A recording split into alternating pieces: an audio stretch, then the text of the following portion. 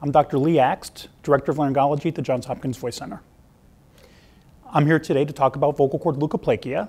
It's a very commonly seen condition, patients with these white lesions on their vocal cords coming into otolaryngology offices or laryngology offices. And there's a clinical dilemma that these patients present to us. And the dilemma is, if that lesion is possibly pre-malignant, if it's a dysplasia diagnosis, we know it's got overall a 15% chance of progressing to malignancy, but it's a superficial lesion.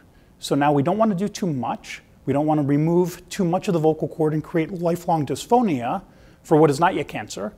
But we also don't want to do too little, leave the lesion behind and allow for progression of disease. And so as a laryngologist, the specialty practice I've developed is in trying to manage these patients where we're not doing too much or doing too little. So that's what I'd like to talk about today.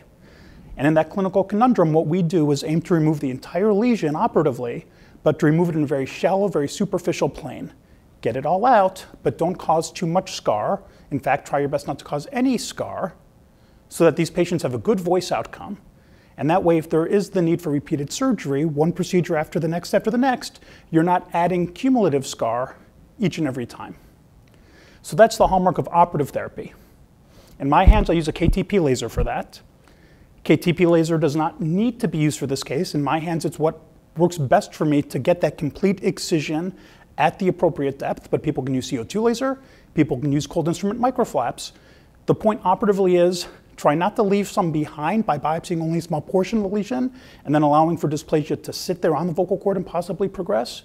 But also try not to grab your largest cupped forceps and take out a big chunk of the vocal cord as you're trying to remove the lesion. The goal is to balance the functional outcome and the oncologic outcome.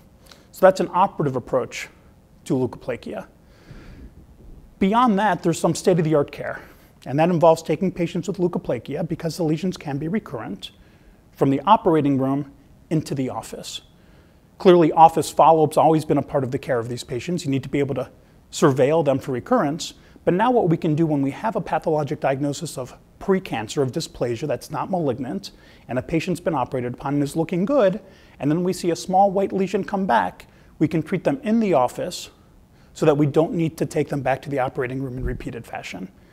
And so office-based therapy is becoming the hallmark of quaternary care, tertiary care, specialty laryngology care of the dysplasia patient.